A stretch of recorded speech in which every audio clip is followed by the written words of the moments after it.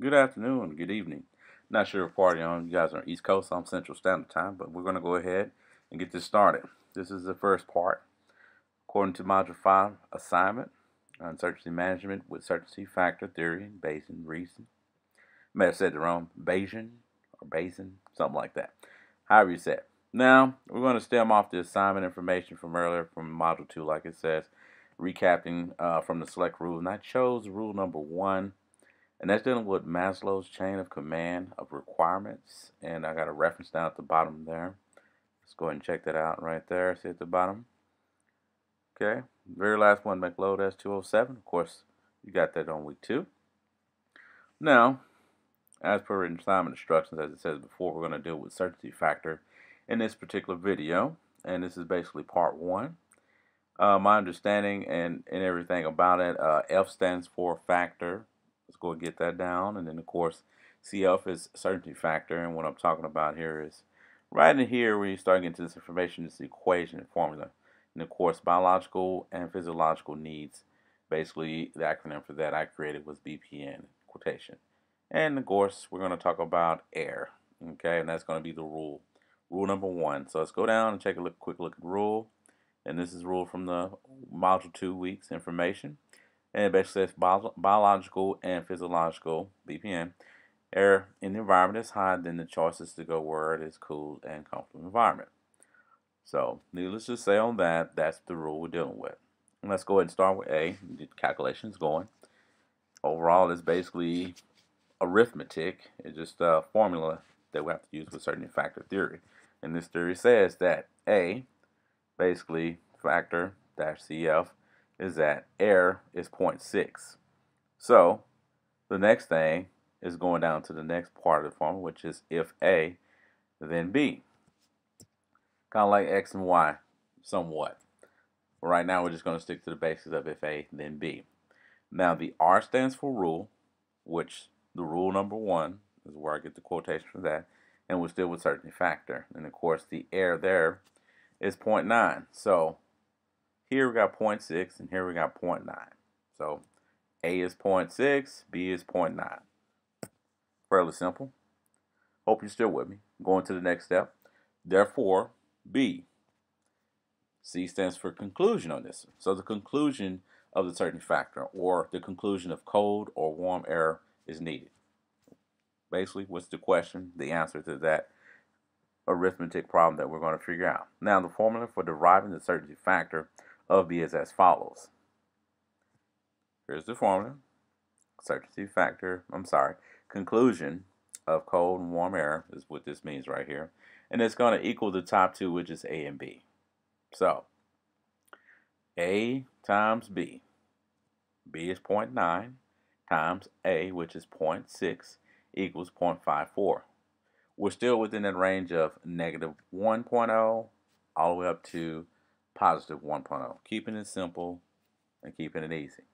Going further into this, basically we're going to get into the other information where they want us to kind of toy around and go a little bit more advanced in case you have a situation of the formula derived from, certainty of conclusion. So with C, it's still the same. F is factor. Same thing with D, and they both are BPNs, both are errors. We just got added addition, factors in there. So the first one's going to be 0.5, which is C, Charlie, and then of course D for Delta is going to be 0.4 on air. Now it's saying if C, then D, then of course we're back at B. In other words, I guess it's saying that it equals B is what I gather from it. And so following along with the plot of everything, how the formula is set up, going back to that R, which is rule number 1, sticking to that, and it's still 0.9, just like it was up here. So going down here, and then therefore B in the end as well, because C, then D, then you have B, and this is the conclusion of cold warm air is needed again. What is that answer? And let's go down a little further here. The formula for deriving combined certainty of conclusion of B is as follows. And this changed up a little bit of the equation, but it's not really that complicated. Most of us are trained to do vertical math and everything, subtraction, adding, addition, multiplication, and of course dividing. What they did was go horizontal with it, which doesn't change anything. You have the CF, still certainty factor, which is on the outside. From my understanding, PEMDAS is what we're going to use here. Please excuse my dear Sally. Well, you have CF1, CF2. CF1 and CF2 are C and D. CF1 is C, CF2 is D. And then these actually equals the CF1 plus the CF2 times the 1 minus CF1. That's the formula for this portion of it. Okay, in all theory, if you have that, the alligator's eating this side, which means this side must be greater than 0. And of course, CF2, this side, and must be also greater than 0. I mean, I've got that backwards, but that's my elemental on that. Don't laugh at me, but just keep it in mind.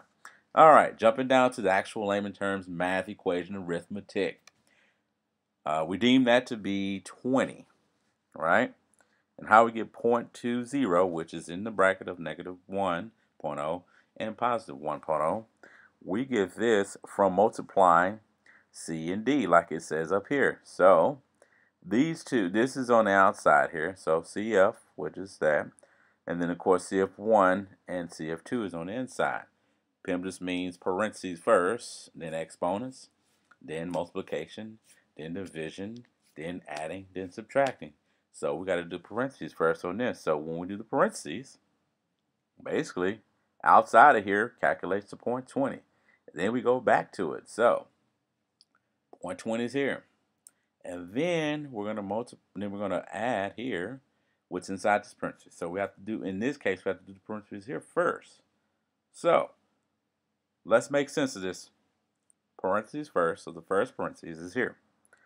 So if I go inside the very first parentheses, 1 minus 0.20 gives you a certain number.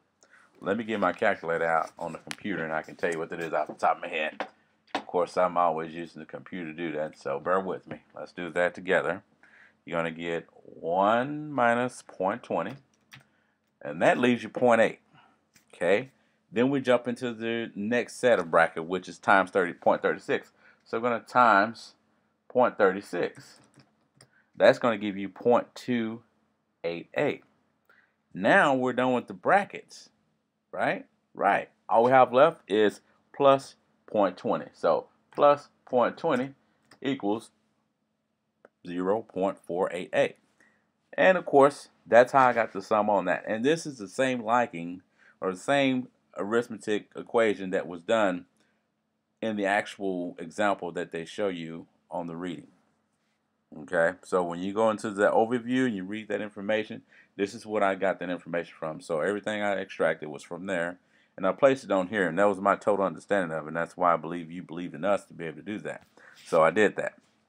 So that's the conclusion of certainty factor theory. My understanding, and it makes sense to me, and I hope it's right, so I'm going to go forward with that.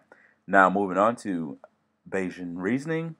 And of course, on this particular part, I had to go and download that. Once I downloaded it, got it started, played with it, and then of course went through the tutorial just like it said, word for word. Wasn't hard at all.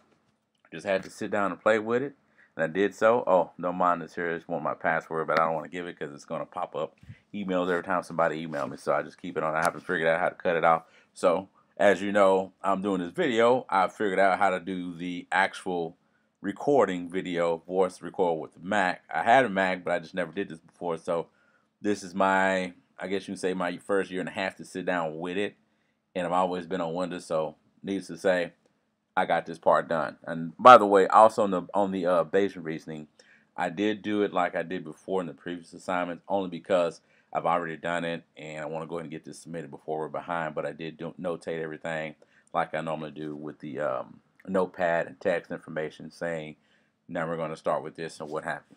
So, please see the attached video on YouTube that I'm uploading right now, and then I'm also going to go ahead and zip them all together, including the actual notepad information explaining how I did the Bayesian reasoning for that assignment part, and then from there, that pretty much completes the assignment.